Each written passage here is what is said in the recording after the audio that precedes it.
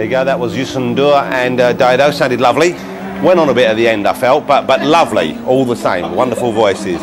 I'm here with David Walliams and Matt Lucas, of course, who were on stage a little while ago. Who did you introduce out there again? Sir Elton John. Sir Elton John, of course, so I'm sure is familiar with your work and a fan of it. Well, he was in our comic relief special. Yeah. Oh, of course he was, yeah. How are you finding the day? You enjoying it? Does it feel as kind of momentous, as kind of, you know, history-making as we're told it is, or...?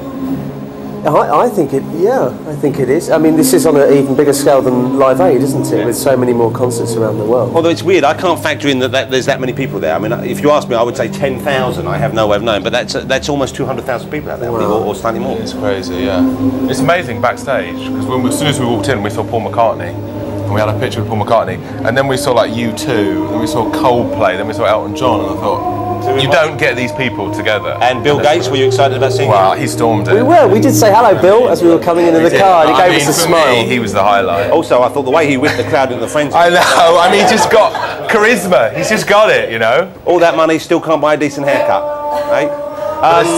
But he might be coming in a minute and tell us why Windows keeps crashing.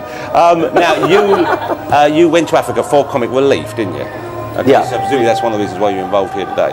Yeah, definitely. I mean, when we put together the Little Britain Comic Relief Special, we were invited to go out and see the work that Comic Relief do in Ethiopia. Went to Addis Ababa, just so that when we talked about it, we actually knew what we were talking about, and it is absolutely shocking.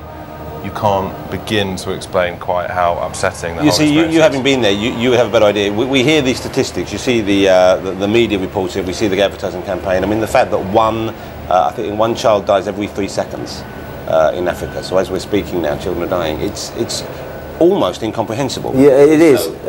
When you go over there, it's very distressing, but it is also uplifting. There is hope there, and things like this today will bring more hope. You know. Yeah, I mean, I think that what's great is this has put Africa on, you know, the top of everyone's agenda. I thought you'd say on the map for a minute there, and I was like, well, it's always been there. It's the brand new continent. Yeah, I'm delighted to say, well, it's very impressive. I think that 1.5 million people have now signed up to the Live Aid list. That's it's quite an incredible figure when you think about that in this country here. 1.5 million people have already logged on. I'm sure they'll continue to do so during the day. We're going to have a look now. Of course, during the day so far, there have been concerts going on around the world. Some started around the same time as us. Some are going before. Some are yet to start. But we now have a package of some of the highlights from some of the other concerts that have been going on today around the world.